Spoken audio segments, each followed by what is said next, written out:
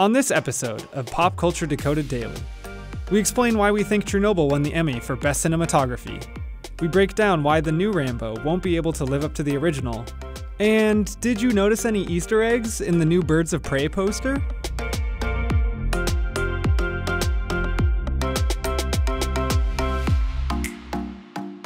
Hi, welcome to Pop Culture Decoded Daily.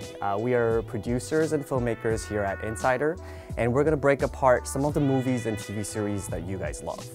So each episode, Nate and I are going to take a look at a clip that's relevant in the news, that's been trending, people have been talking about, and get into what each of us really loved about that piece and some of the technical aspects that went into it that you might not have noticed at first. Sounds good. So what are we talking about this week?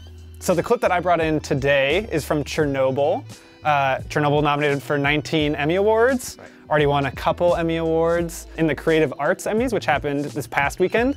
Those are for the more technical side of the Emmys. It won for cinematography, which is what I want to talk about. So which episode are we talking about specifically? So we are talking about the second episode of the series, and it's at the very end of the episode. The reactor has already exploded. 3 men are going into the reactor to go turn on a valve to prevent another explosion from happening. And they're exposing themselves to a bunch of radiation, essentially a suicide mission. So let's take a look.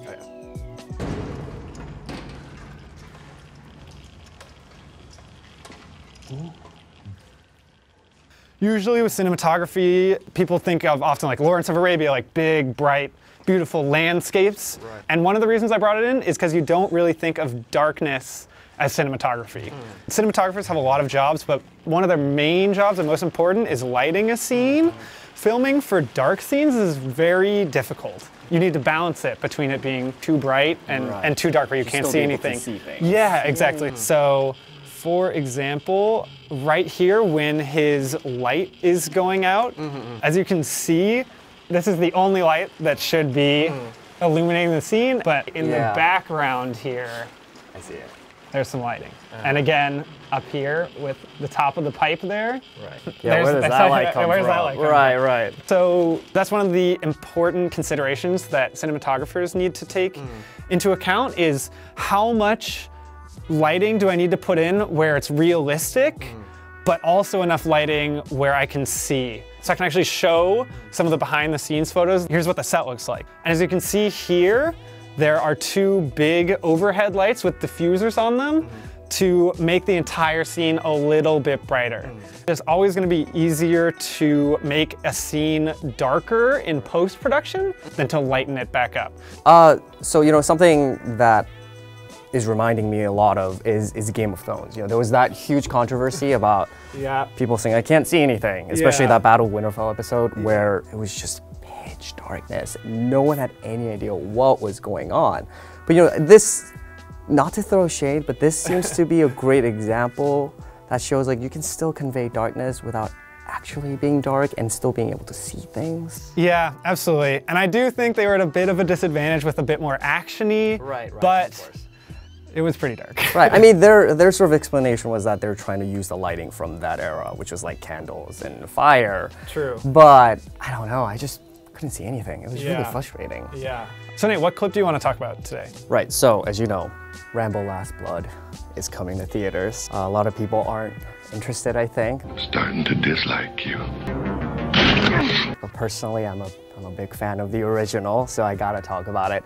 So I don't really want to talk about the technical aspect of it. I want to talk more about the film itself. Because, you know, it is such a classic. It is like a legendary status movie. So, you know, like sort of why is that? So here's sort of what I want to talk about Rambo is, you know, if you've seen the first one, it was a very message-driven movie. Yeah, absolutely. Right? It was about, essentially it was about PTSD. Yeah. It was like, it showed Rambo as sort of like this really hurt hero, who was still a hero, but he was very hurt from like the war and the memories of like genocide and everything like that. And all of a sudden, you know, what's the first image that comes to your mind when I say Rambo? It is the mass killing, right? Where he's like, has a huge machine gun and he's firing. It's like, I think most people. Most people, yeah. But that's, you know, that's actually not sort of the image from Rambo 1. That's actually like more Rambo 2. Yeah. That's, you know, it is really weird because Rambo 1 is such a classic and was, you know, loved by critics so much because it had such a clear message and showing a story that we've never seen before of like a PTSD. So it carried on that, and many people think sort of that message disappeared by the second one, but that's not true. You know, if you watch the second one, there's still a lot of that like lines about the nihilistic side of war and how like we're all products of the government and things like that. And then by third, just action. It's gone. Yeah. You know, I think it's also it changed how action was portrayed. Because first one, if you see it, Rambo is really, you know, tactical. He's always hiding. And then from, you know, second and third one, he's invincible. Which, I think it's mainly because it changed that message. You know, it changed from sort of focusing on the PTSD and the damages of war to like, action hero, like let's mow some people down. I think it's very ironic that, you know, someone who sort of represented like the dark side of government and how we're sending these people to wars and not really taking care of them, you know, after a couple of movies become like an American hero, and he's like, you know, the quintessential symbolism of like that era, like America, like strong America, like we gotta go to other countries and like protect our interests kind of a thing, which I always found really interesting and ironic at the same time. So our team here at Insider can't wait for the new Birds of Prey trailer to come out. We need an official one. Yeah, but in the meantime, they dropped a poster the other day, and we just wanted to point out a couple Easter eggs that we were pretty excited about. They released an extremely high resolution poster. They knew we were looking. Yeah, so they knew that we were looking for the Easter eggs. So if you look here, Harley Quinn, she has crossed out the references to Puddin', which is her pet name for the Joker, obviously. Jared Leto's Joker seems like it probably won't be appearing. So there's that. And then another one that we found was on Ewan McGregor's character. He plays the Black Mask. But as you can see here, he has a RS, very tiny RS on his left glove there. And that's a reference to his character Roman Sionis, who then turns into the Black Mask later. Well, that's it for this episode of Pop Culture Decoded Daily. We will see you next time. Oh boy. Off to a good start. God.